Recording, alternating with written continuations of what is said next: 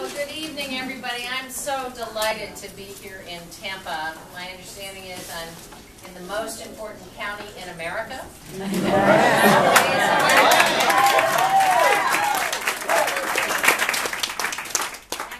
may have told you that I'm going to be here every day between now and the election. That's not quite accurate. A few other places to go and a few things that bring me back to D.C., but I'm thrilled to be here for today. I'm really excited about hearing from the President in a little while, but I really wanted to come first of all and just say thank you. The work that's going on throughout the state of Florida, but particularly right here in the epicenter of Florida, is just amazing. I've met folks in 4 different staff offices today. I've been talking to these incredible team leaders and fellows and volunteers and regional organizers, and I just see this energy. First of all, your voter registration numbers throughout the state are amazing. Doubling the numbers.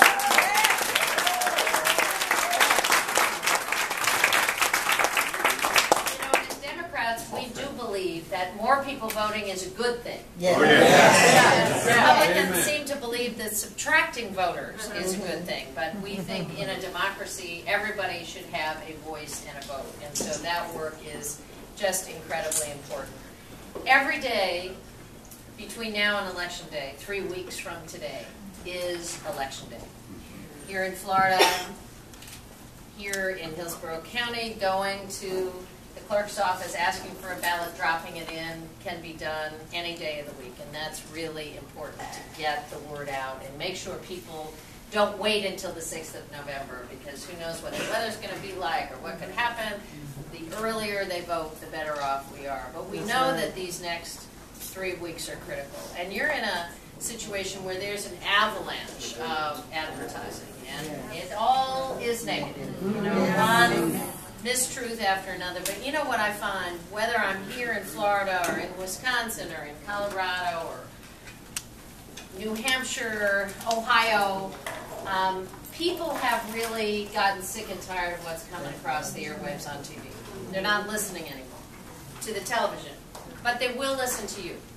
They listen to their neighbors, they listen to their friends, they listen to their family members, they listen to people who they think understand their lives, understand their challenges. So your voices, which has always been important, are more important now than they've ever been, because people have tuned out the rest of the noise and they will listen to you.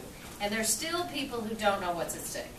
They don't understand the work that this president has done to rebuild the economy, to get 31 straight months of job growth, to have 5.2 million private sector jobs, lowest unemployment since the month he was sworn into office, since January of '09. We're now below 8%.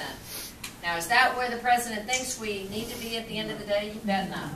But is that a lot better off than when he took office in January '09? You bet it is. That's true. And we need to remind people of that there's a great deal of difference between what we're looking at now and where we were then. There's a great deal of difference in these two candidates, clearly about their approach to health care, something I work on a little now and then. The one good thing, Mitt Romney and I were elected governors the same year, so I know Mitt Romney. I worked with Mitt Romney. The one good thing I thought he did as governor was actually pass a health care bill, get it signed into law. He seems to not recognize that anymore.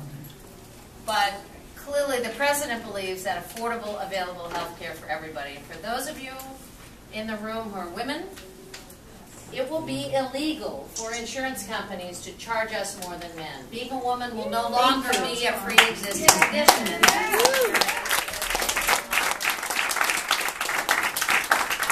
for the first time ever, insurance policies will include services that women actually need.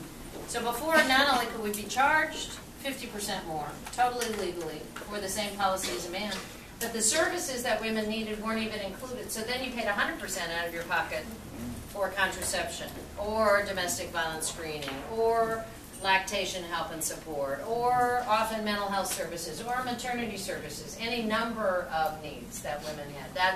Those days are over. But Romney clearly wants to go back to the point where insurance companies could pick and choose who gets coverage and who doesn't. give employers the control over what their employees have as their health services. We know why. Defund Planned Parenthood, which serves not only hundreds of thousands of Florida women, but millions of women all over this country for not only contraception, but breast cancer screening and cervical cancer screening and well woman visits. That all would be gone, and that's what he's promised to. Who knows what he'll say tonight? So I'm just reminding you of his position. This is what the guy stands for, He might right? swap again. This is what he's been saying for the last 6 years that he's Take been us running back for to the president. 50s. We know about his $5 trillion tax plan. And I got to tell you, as Bill Clinton says, it's about the arithmetic. You cannot execute the tax breaks that he's talking about and not add up to $5 trillion. But what he won't tell you is he won't tell you about his own taxes. And more importantly, he won't tell you what he's going to do with your taxes. He won't tell you how he's going to pay for that $5 trillion, because the only way to pay for it is to come after deductions that are important to middle-class families. Your mortgage deduction, your health care deduction has to go, or you can't get there.